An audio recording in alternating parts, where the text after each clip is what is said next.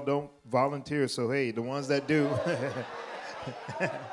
I'm the evangelist. I can say what I want.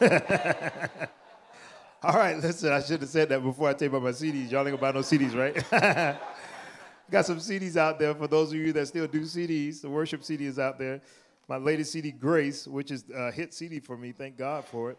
It is at number 8 on the billboards and just keeps climbing the charts. So, dope CD, that's out there. Hey.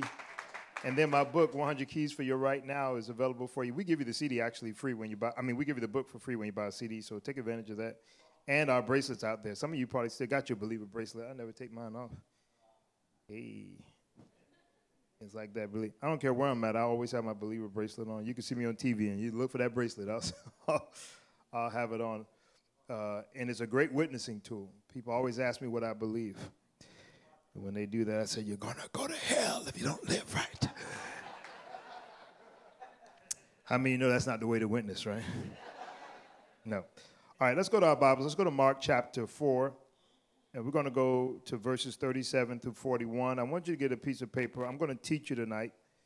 Pastor Al mentioned to me about you guys being on a series about ministry and being called to ministry.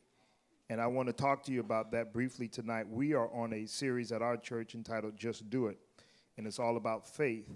And I want you to know tonight that in order for you to be in ministry, you're going to have some faith. Come on, give me a hey right there. That was a little weak. Come on, give me a hey right there. Still a little weak for me. Come on, give me a hey right there. I preach better if you respond better. Hey.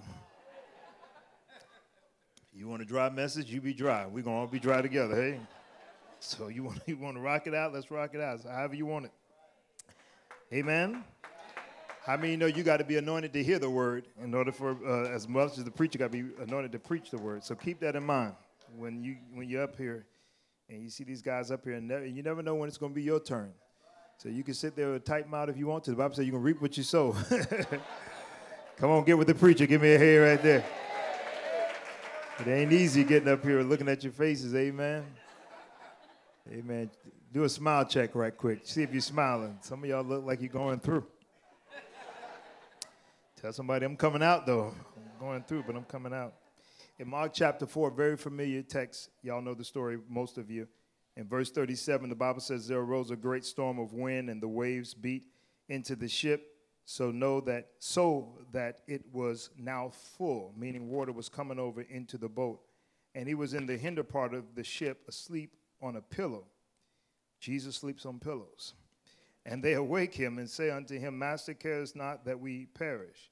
And he arose and he rebuked the wind, and said unto the sea, peace, be still. Everybody the Bible says life and death is in the tongue. So would you just say that right now? Say, peace, be still.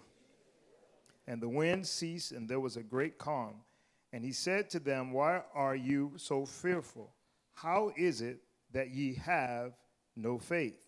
And they feared exceedingly, and said one to another, what manner of man is this, that even the winds and the sea obey him? If you want to give this teaching a title, I would call it Faith for the Call to Ministry. Faith for the Call to Ministry. And I want you to know that many people have accepted the call, but few have accepted the faith for the call. I think nobody has a problem with knowing that they're called. I just think that we have a challenge with receiving the amount of faith that it takes to accept the call of God on our life. Because many of us do not use all of our faith. Some of us are walking around day after day, and we're using 10%, if not 5% of our faith on a daily basis. Some of you are in here, and I'm telling you, I can just tell by the way you worship that you're not using none of your faith. But I came to encourage you today. It's time to start using your faith. Come on, give me a hey right there. Let's go to Galatians. Those of you that know God has called you to minister, I want you to write these texts down. I want you to take notes. Now, listen to what Pastor is telling you this morning, because this morning, see, I'm all over the place. Listen to what I'm telling you tonight. I never thought in 1,000 years I would be preaching, okay? I never thought in 1 billion years I'd be pastoring, all right? So when I tell you take notes, take them notes, because guess what you're going to need when God puts you in that place of ministry? You're going to need your notes. I'm serious. I'm talking to the least of these. I'm talking to the young folks. I'm talking to the folks that think this is he talking to the old people. No, I'm talking to you. You're going to minister one day, and you're going to need your little notes, and you're going to need a lot of them because Sundays come every week.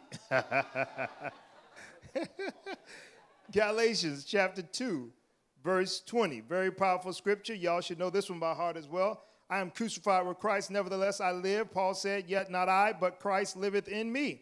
And the life which I now live in the flesh, I live by the faith of God, the Son of God, who loved me and gave himself for me. Write a note under that text. Notice that Paul doesn't say, I live by the faith in God. He says, I live by the faith of God. So what Paul is saying there is, I used to preach a lot of this stuff wrong, and that's always good. That's why it's always good to get back in the Word and study a little bit more. But notice that Paul is saying that I'm not preaching from or living from my faith in God, which is a challenge for a lot of us anyway. But what he's saying is I've learned to live from the faith of God, meaning the faith that I have is the same faith God has, and that God's faith lives inside of me. So I'm not trying to put my faith in something. What I already have is already inside of me. Tell somebody I already got it. So write this down. Real faith starts with the God in you. Oh, you're going to be glad you came to church tonight. Real faith starts with the God in you. I'm going to prove it to you. Let's keep going. Galatians chapter 5, verse 22 through 23. Now, you really need to write this scripture down because this is the fruit of the spirits, okay? And this is something every believer should know by heart. And the Bible says, but the fruit of the Spirit is love, joy, peace, long-suffering, gentleness, goodness, faith, meekness, temperance. Against such there is no law. I don't know if we have the text up anywhere, but if they did, if you have that text, if you could put it back up somewhere if you have it. But one of the things that I think we have surpassed, I think everybody, okay, leave it where you had it. I think everybody's cool with love. Everybody say love. How many know once you get the Holy Spirit, you can love people you don't like? Come on, give me a hey right there. Come on, before the Holy Spirit, if I don't like you, I don't love you. Hey, come on. Oh, if you don't leave me out there by myself, that's all right. I see how y'all are. It's all good.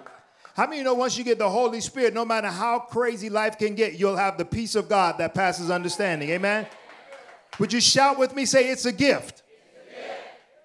How many know you can endure some things through long suffering once you get the Holy Spirit in your life? See, it's a gift, kindness, goodness. And look what's there. Well, look at what's there as well as the rest of the gifts. Can you see it? Can you see it? Faith is a gift.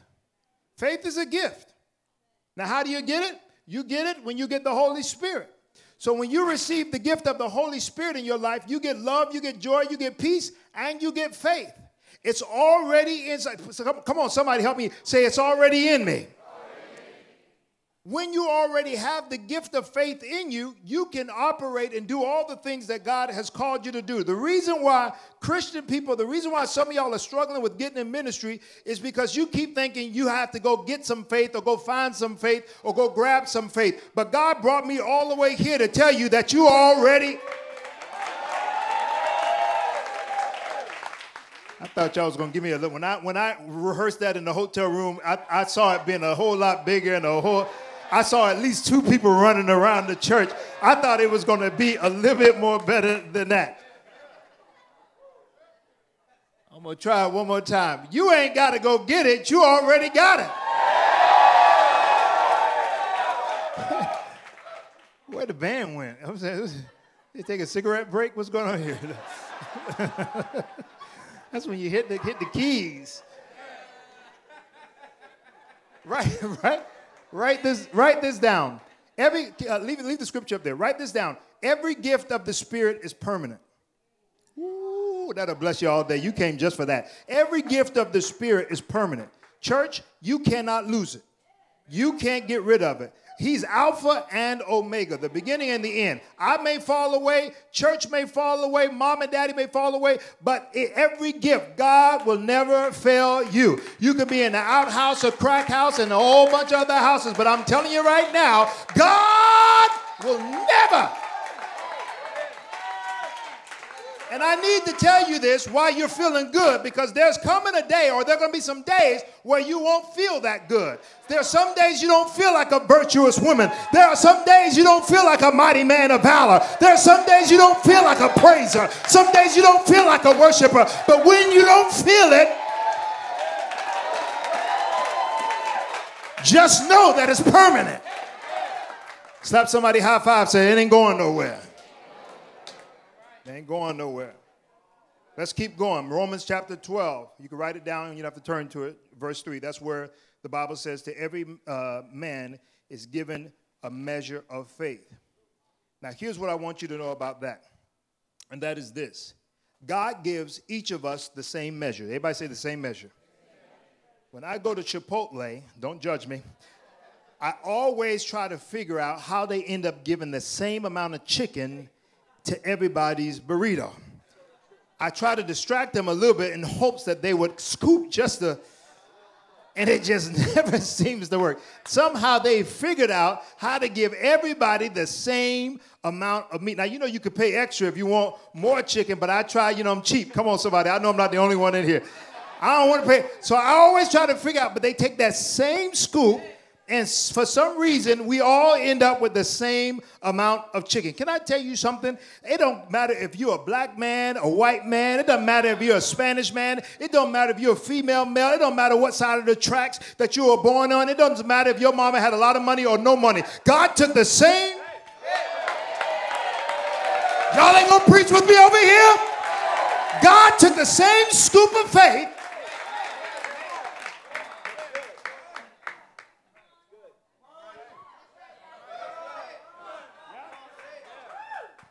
Well, some people say, well, they just got here. He gave them the same scoop. Some people say, well, you know, they ain't go to a Bible school. He gave them the same scoop.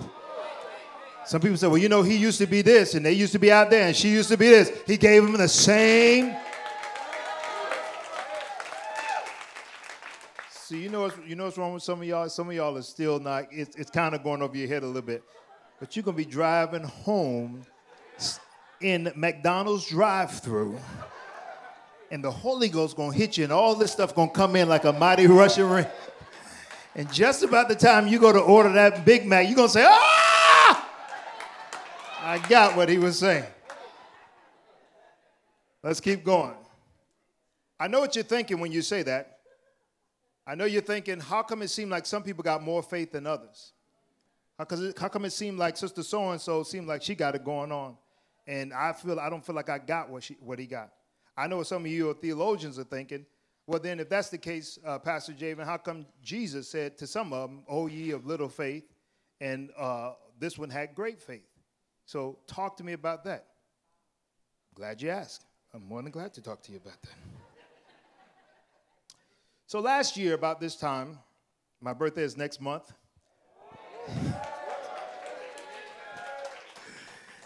Amen. I'll give you the address. You can 10 and a half, whatever God lays on your heart. Gold chains are back in. Amen. You can.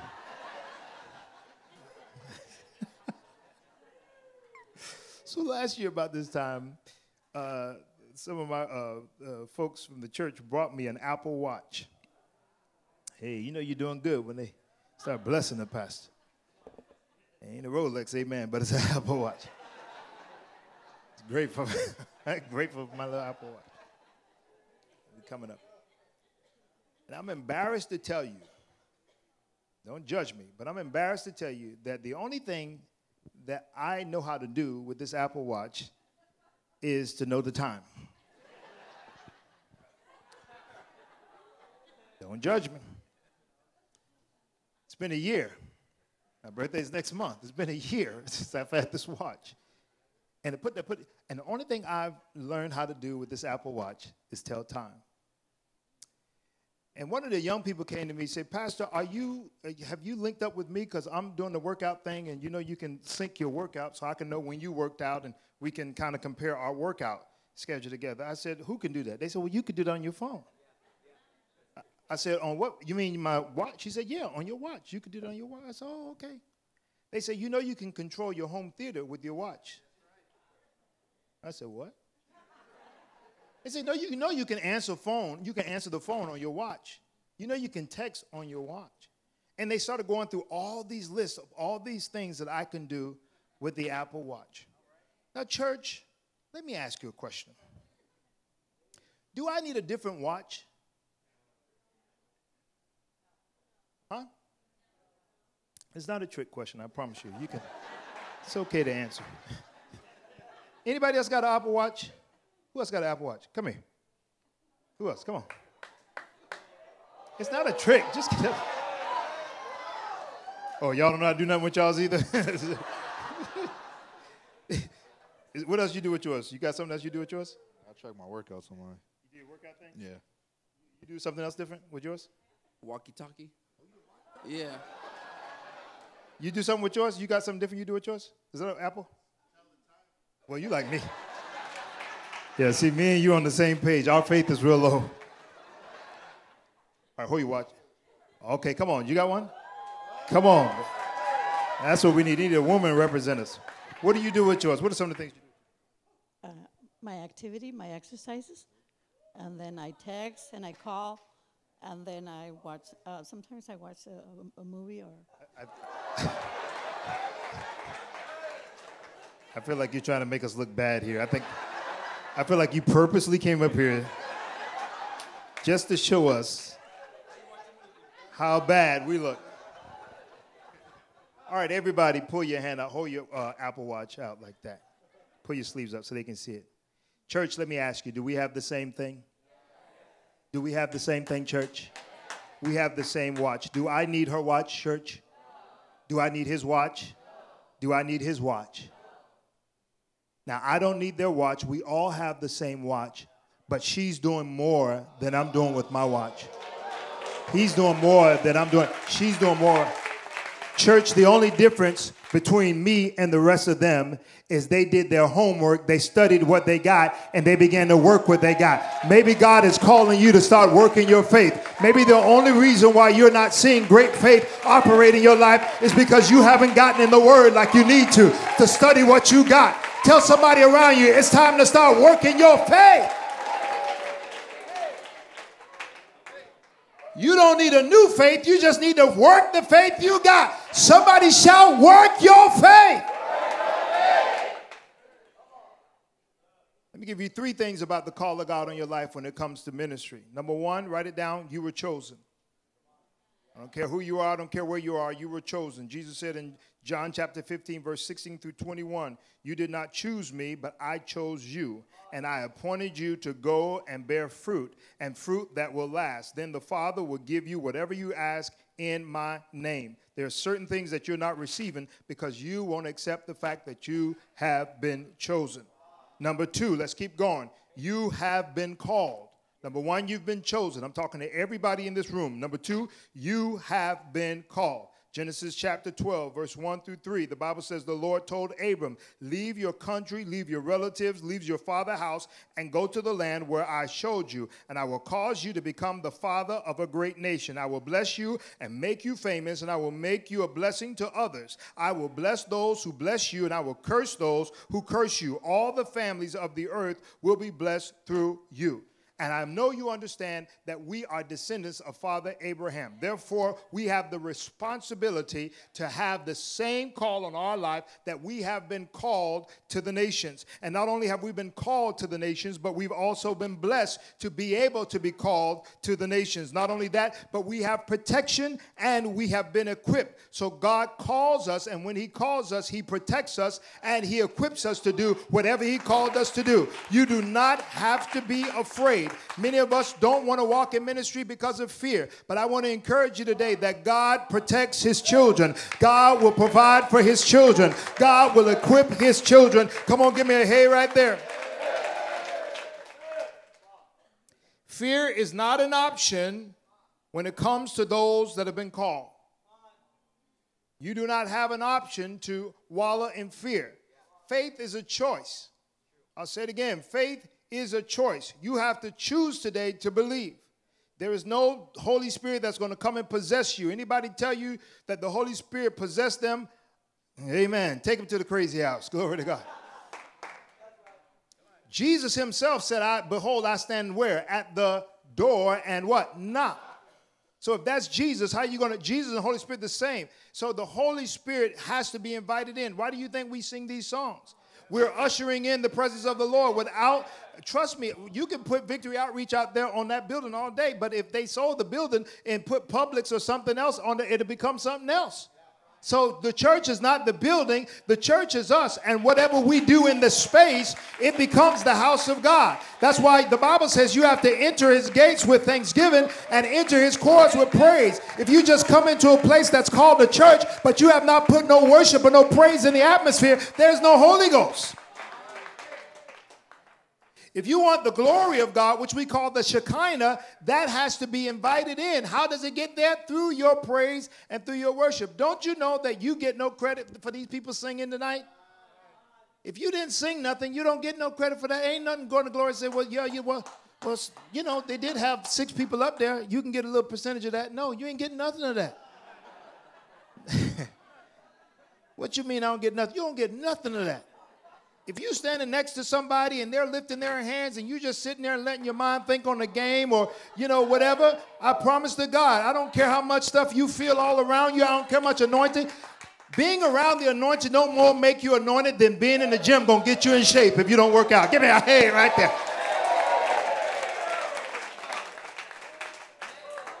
Some of y'all haven't said hey all night. I can see you. You realize that, right? I'm going to try it one more time. Give me a hey right there. Thank you. You got to put something in it. Don't you know 2 people showed up here tonight? You showed up and the Holy Spirit showed up. God's looking for something from you. Say, Pastor, how are you going to say that? Jesus told the woman at the well, he is seeking. The first problem is why he got to seek. That's why I love to sing that Here I Am to worship. Let God know you're here. You say, Pastor, I don't sing as good as you. You don't have to. Worship is not about singing. Worship is not about singing. Worship is about the position of your heart. Don't you know that when you come to church, it's to worship the Lord? Don't you know all the other stuff is just fringe benefits? That is, you're not supposed to, I don't know what happened to this generation. We done taught you that you come here and you get your marriage right. You come here, you get a big house. You come here, you get a new car. You come here, your mind at peace. You come here, and God's just going to open the windows of heaven. You know what? Those are all fringe benefits. Those are all just surpluses of the blessings of God. But you were never supposed to come here to get no big house, to get no boo, to get no more money. You was all... Now I'm about to preach. You are always supposed to come here just to give God glory, just to give God honor. And if that's just too much for you, then you don't get what it is to come to the house of worship. The rest is just benefits. God wants a relationship with you. He wants a relationship. Can you imagine if somebody comes and hang out with you because they know how big your house is? Because they know how you roll, your private jet, you know, the food. And they come. How many know you can see somebody that's trying to use you from a mile away? Come on, hey. Come on, you're a good judge of character. You see them in the first 5 seconds, you know what you're dealing with, right? Amen? But on the same token, don't you know that if people have been loyal to you and friends and have been by your side and y'all have been in a relationship where you know they got your back and you got their back, and as you go up, don't you want them to go up with you? Don't you want them to fly on the plane with you? Don't you want them to eat like you eat? Why? Because the relationship is there. See, that's what it is. When we get close to God and when we get close to his anointing and when we get close to his power and when he begins to use us in a mighty way, we just start getting all the benefits. Hey! But the purpose is to have the relationship with the Lord. Lift your hands all over the building and say, God, I want a stronger relationship with you. Here's the third one when you start talking about being called. Rejecting the call increases difficulty in your life. Tell the piano player I'm ready. I'm done. It's a wrap. Told you we ain't going to be up here long. The main reason that some of us are dealing with some challenges, young people, this is for you tonight.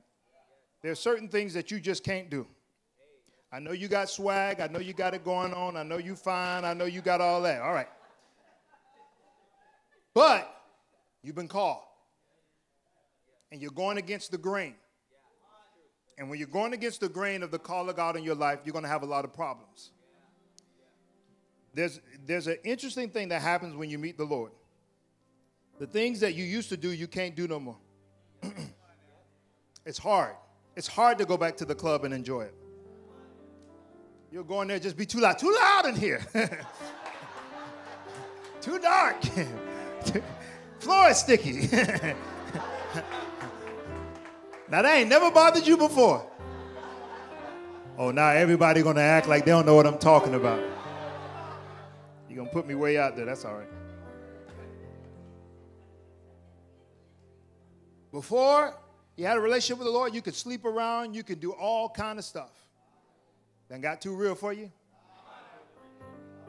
You didn't think twice about it. Now when you try to do it, feel like a brick sitting on your chest. Feel like you want to just end your life. But don't end your life. Repent. Just give your heart back to the Lord. Now, religious folks may get tired of you. All right, now you done been down here asking forgiveness for a lot. All right, now you're back out there again. Religious people don't have, we've never, help me, Holy Ghost. People don't have what it takes to fulfill the void that only God can fill. Women, I know you think, well, as long as when I find a man cannot fill the void that only God can fill. Men or a woman, she can't. I'm telling you, and that's why we have so many challenges in our marriage. Trying to get somebody else to fill a spiritual void that only God can fill. Come on, say amen. Help the preacher out. I'm way out here now. Way out here. You're going against the grain. You need to accept the call of God that's on your life. And you need to accept it wholeheartedly. And I know what you're thinking. My ministry and the way I talk, it's not like Pastor Miller. I don't know how to talk like that. I don't know how to sing like I don't know how to do like how y'all do it. And God says to you tonight, don't you know I made different types of people?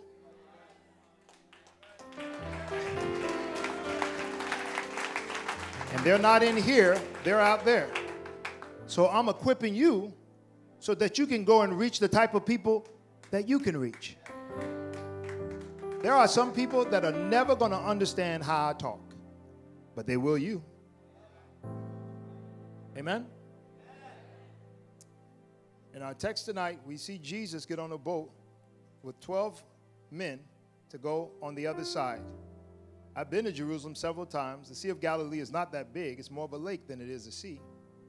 And you know the story. The Bible says the ship begins to shake, and the water begins to come over in the ship. I'll make a long story short. They go down to wake up Jesus. My sermon, I preach it the way I want.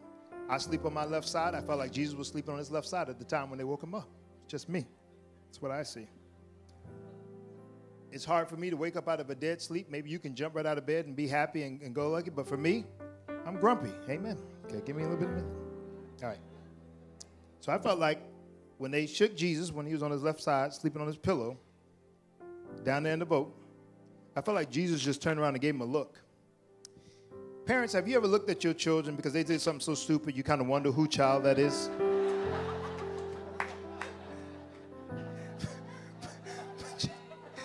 But you can't. You don't want to hurt their feelings, so you can't call them, you can't call them crazy or stupid or nothing. You just want to look at them like, if you have not done that with your child yet, you have not had any teenagers. But there's coming a day, I promise you, when that little cute little thing is going to do something, and you're going to look that thing in the face, and you will have no words. It will just be a look. It kind of goes something like this. And sometimes that look can last for hours. And I believe something inside that child that's innate knows that whatever they just did, sometimes, how many know sometimes you ain't got to say nothing, just by the look that mama give you. It's like, let me get up out of here. I believe Jesus gave them that kind of look. Then he comes out, comes on top. You know the story. And he just speaks to the wind and the waves. Peace, be still. And everything stops. And he turns around and looks at them. Like, what is wrong with you? Now, I know Jesus didn't say this, but here again, this is just my I feel like Jesus said, what's wrong with y'all fools? I left the L off. I said fools. All right. Because what you don't remember sometimes is that they've already seen him cast out demons. They have already seen him open blind eyes. They've already seen him do supernatural miracles. But it's not until he calms the wind and the waves that they fall to their knees and say, what manner of man is this? Because to men in those days, anything that was godly controlled the world, the atmosphere, nature. See? Children of Israel. Parting of the Red Sea. God did that. See? So anything else could be mistaken possibly for a soothsayer, a witch or something like that. But Jesus spoke to the wind and the wind. They said, oh my God, this has to be. Watch this. He's doing the stuff that only God can do. This has to be God. See? It's not until he does this that they say, here's what I want to leave with you tonight. Jesus' only purpose in his ministry was to get the disciples to believe that he was deity. His only sole purpose was just trying. Don't you know he didn't have to spit in the dirt and make clay to heal his eyes. He could have just touched him. But why is Jesus spitting in dirt? He's doing stuff to get their faith to get to a level where they understand who he is. Amen? Didn't have to wait till Lazarus was dead, but he waited. The Bible says he waited till the fourth day. He wanted to make sure he was good and dead. Wait till the whole crowd got there. And then what did he do? Lazarus, come on, a big old show. Come on. Come forth, grave clothes. See, all of that is just so you can build your faith. See, he's trying to get them to understand who he is. Remember the storm was raging and it was on the boat? Now, he could have went with them on that boat. He could have got on the boat. He didn't do it, right? He waited. He let them go way out there. And then what did he do? Come walking out down the water. Sometimes God will put you in a ridiculous situation or an impossible situation just so that he can show off in your life. Some of what you're facing right now, you say, how can God call me when I'm going through so much? And God says, that's exactly where I want you to be, because I want you to see the miraculous. I want you to see the supernatural. I want you to see the manifestation of my power upon your life. Everybody standing. God wants you to know that if you would just believe, you can be utilized in every area, in every assignment that he's called to your life. You have an assignment. Say, I have an assignment. You have a call. Say, I have a call. You have faith. Say, I have faith. Now, it's up to you tonight how you're going to begin to use it, how you're going to begin to tap into it. It starts tonight. I believe that right now you can begin to walk in a greater anointing. I'm going to ask everybody that's 30 and under to make your way to the altar. You're 30 and under. Make your way to the altar. It's your breath in our lungs, so we pour out our praise. Pour out our praise. It's your breath in our lungs, so we pour out our praise. It's your breath. Come on, come on. Come on, lift your hands. Come on. We pour out our praise. Pour out our praise. It's your breath in our lungs, so we pour out our praise to you. Oh, it's your breath in our lungs, so we pour out our praise. Pour out our praise. It's your breath in our lungs, so we pour out our praise to you. Young people, just lift your hands all over. God needs you today. God needs you right now. You say, Pastor, I'm struggling with this. I'm dealing with that. God says, I already know that. And he said, I call you for right now. But you just have to surrender. You have to just give him your whole heart. Wherever you are right now. God don't want you to fix you. He said, if you give your heart to me, I'll fix you. He said, if you give your heart to me, I'll take care of that situation. Some of you are up here. There's some relationship issues that you've been worried about. There's some educational things you've been worried about. There's some financial things you've been worried about. Some of you are up here tonight. There's some things from your past that you've been worried about. And I'm telling you right now, God sent a prophet in this house to tell you that right now, let it go in Jesus' name. God says, I will take care of all those needs. God says, I will meet every one of those needs. That's for you. You say, is he talking to me? He's talking to you. God says, I will meet every need. If you will just pour your heart to me, God says, I will meet every need. I will take care of the love. I will take care of the resources. I will take care of the dreams. I will take care of the destiny. But you must surrender to me. Lift your hands as high as you can lift them and let God bless you. Let his anointing fall on you. Come on, let God do it for you. You don't need a touch of man. It's a touch of God. Come on, in Jesus' name. In Jesus' name. In Jesus' name. Come on. Come on, that's it. Press in. Press in. Come on, God's doing it. Open your heart.